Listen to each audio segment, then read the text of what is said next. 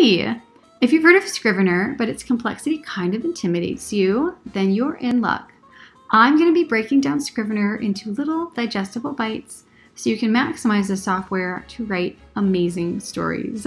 Hey friends, let's talk about Scrivener, specifically the metadata feature. And by talk, I mean I talk, and you leave comments down below. Ask me questions or tell me about your favorite Scrivener features. So yay, metadata. I love metadata. I know that metadata, that word, kind of has this scary connotation to it, like, ooh, that, you know, when you're setting up a website and it's asking you for all this metadata for stuff and you're like, I don't know what that means and I'm just going to ignore it. But metadata is so functional and it's going to make your Scrivener experience so much better. So let's learn about custom metadata. So the custom metadata, or the metadata just on its own, is contained in the inspector pane, which is this over here. If you don't have this and you're freaking out, where is it? Just click on this little blue icon up here, and there you go. It comes in. So get your inspector pane up, and then go to the middle, this little tag looking thing.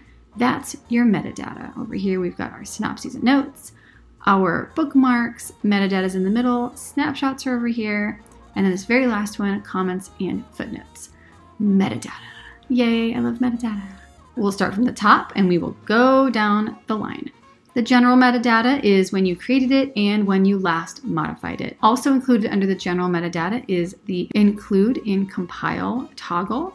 And checking this on or off it determines whether you're going to export it in a compile or not. This is if you wrote a scene or something and you don't want it, you don't have to go through and delete it. You can just click that off, but you don't lose it. It just doesn't get compiled. It's still there in your manuscript within Scrivener itself.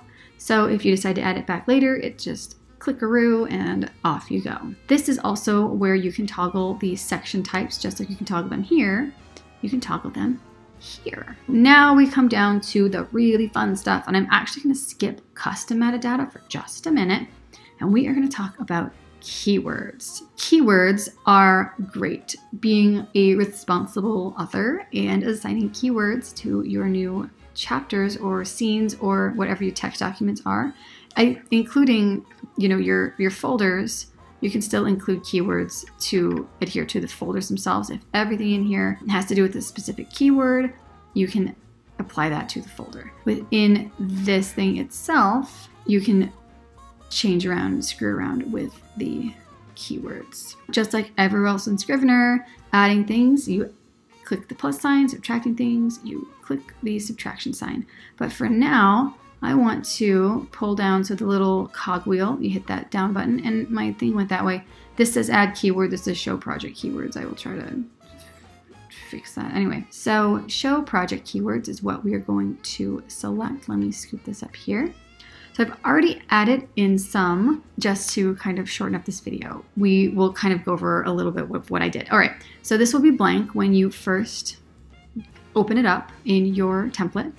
And to add things, you come down here, and this is the add a new keyword, and it says as a sibling, which is important. So we've got the sibling right here and the child right here, and this is just based on where they nest.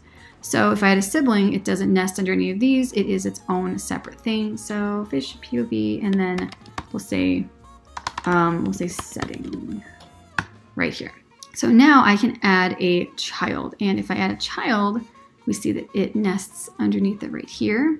So setting, we can say reef, and then if I leave it selected on reef and I hit the child again, it will nest underneath reef. So we can say, all right, great barrier reef. But if I have it here and I click sibling, it will make it on the same level. So we'll say fish store. There you go. Under your settings, you've got these two, and then under reef, you've got it nested a little bit more. Up here as well for fish, we have clownfish and shark that are on the same level, but then under the shark level, there's the great white and the bonnet head. And under point of view, Mr. Bubbles and Little Sharky are our point of view characters. Over here, all these colors, these just are automatically generated whenever I click that plus sign. If you want to change these, double click, and the color wheel pops up, drag it around wherever you want, and then just exit out, and it will stay there. Awesome. Down here at the bottom, we've got this little cogwheel. So apply keywords to selected documents or remove them. So you can apply or remove. And this is just if you've got certain documents selected over here, you can apply these keywords to all of them kind of in one fell swoop. So let's click over here and we can click scene, and then I'm gonna shift click down the line so I have all of these selected. Come back over here, they're still selected, and let's go. My fridge is making noise. Shut up, fridge. Let's go up here and select fish. Click down, apply keywords to selected documents. As you can see, fish showed up in all of them.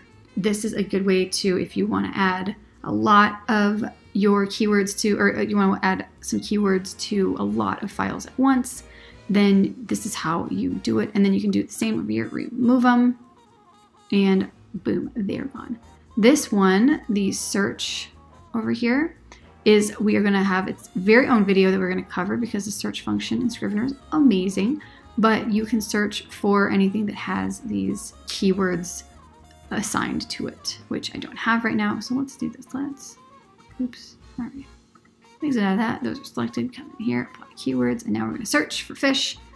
And here are these scenes. So I hit search, and they all come up. Now if I search for clownfish, nothing's going to come up because I don't have anything selected. So I'm going to exit out of this now, and I'm going to click back up here into books so I can, well, click up here. All right, so that I can kind of see more. So over here, keywords, and I'm going to do them as color chips just to kind of show you the difference. Let's select this scene up here.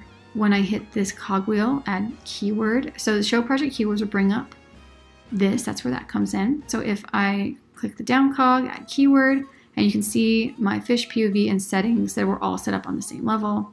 Fish inside it has clownfish and shark, and then bonnet head, POV, Mr. Bubbles, and little sharky, and then the setting is kind of the same up as fish. So let's set this as the POV is Mr. Bubbles. So we see it come up here, but it does not say Mr. Bubbles. It is just a greenish, yellowish square. But that's the color that Mr. Bubbles has been assigned. So if I double click on that, you can change it to red, and we see it change all over the place. I don't remember what it was. It's something like that. Okay. To add, so I can hit the plus sign, and then I'm going to make, so S is we've got setting and shark in here, and it brings up setting first, alphabetical, SH, and shark. Now it's important to know that Scrivener, these are not case sensitive. You can have fish with a capital F, and then let's add down here fish that's all in lowercase. So I type that in, I hit return, and it automatically adds in fish-1 because it will not allow you to have duplicates of the same keywords. So it will automatically add fish-1 because it doesn't care about capitalization or anything like that. So if you're putting in keywords and you start noticing that the fish-1 pops up, oh, I already had fish, understand that it won't allow you to have duplicates based on capitalization or case. Alrighty, so we'll close that. So we've got our keyword colors over here. Mr. Bubbles is green, and shark is this grayish color. Now, I don't remember what those mean. I can't be expected to remember all of this crazy stuff, so click that arrow and click off of as color chips. And then when you come back in here, it will have them typed out. So the keywords are Mr. Bubbles and shark, which are these colors. If you have color coordination kind of a system set up, then that's handy for you. But you can also have them just typed out. We've talked about keywords, which are really great to have at the beginning of the chapters that I have, because if you're in a chapter, you have your keywords down here. And so if I know that this chapter is going to be in Mr. Bubbles' perspective, click that plus sign and start typing Mr. Bubbles, and there he is, pops up. Okay, hit enter. And I also know that it's going to be in the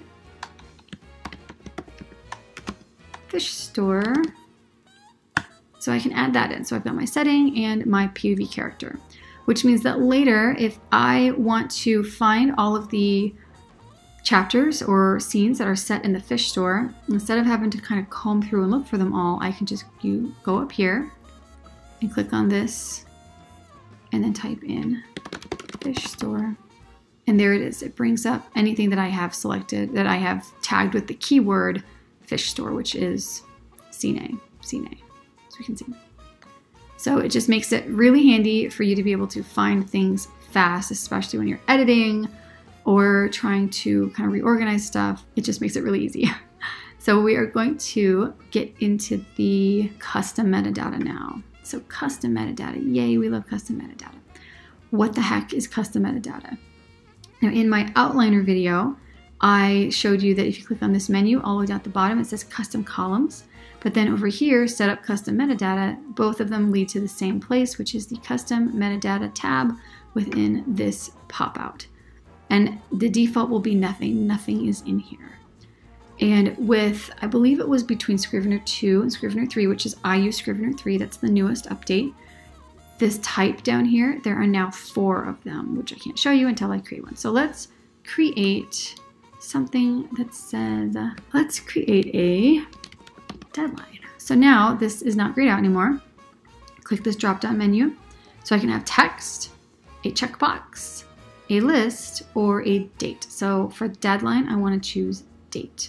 So this will pop up. You can set the date up, the format however you want. Also, if you want to ignore custom time or ignore time zones, you can do that too. So the deadline is handy. Let's add that. Okay. If you need to write this whole thing on a deadline, and let's say I want to write this scene by tomorrow, and I want to write this scene by Sunday, and I want to write this scene by next Wednesday or something like that. So with this one, we're selected here, we bring this up, and this is the date I am filming this video on, and so this is tomorrow, so we set up for that. We'll do it 3:40 p.m. Sure, why not? All right, so there it is. It pops up here. To be able to see that up here, again, we click on this little button. So this is called deadline, and we click on this button, and down here at the bottom, deadline has been added. So we click that on, and now we can see that the deadline column has been added in, and this scene, the deadline is tomorrow. And this is good for if you're using Scrivener for like writing a big paper for school or something, and putting the due dates in, or you know, my ultimate due date is November 15th. So I want to write one section per week, and so you kind of can indicate that out from there. Going back in here to the custom metadata. So these, we've got text, checkbox, and list. Let's add another thing, and we will call it CP read. Now let's make it a checkbox. You can select it to be ticked by default or not, and I'm going to leave it because I want to know, have I had a CP read this particular scene yet? And it's just a checkbox down here. Did I have a CP read it? I did. Great, you can check it off, and so on down the line. You can make this, I mean, you don't have to make it CP read, obviously. You can make it whatever you want. That's just a handy thing that I thought of that you could use these custom checkboxes for, but you can use it for whatever you want, and that's how you set it up. Clicking here again. So let's do a list this time, and we're going to say POV, make it a list down here. So the item title, we are going to say characters. Dang it, I always do that. If you hit enter, it'll come out here and do this nonsense. So let's go back in here, and POV is selected. Okay, so list items, click that plus sign, and it's Mr. Bubbles. It's one character, and then plus sign, Little Sharky. Those are my 2 characters. Hit OK. Now we have this kind of scroll wheel over here. We click the scroll wheel. Okay, this has Mr. Bubbles in it. And then if you enable it in here, you can click the scroll wheel in here and change it this way. So it's kind of like these status, plot point, etc.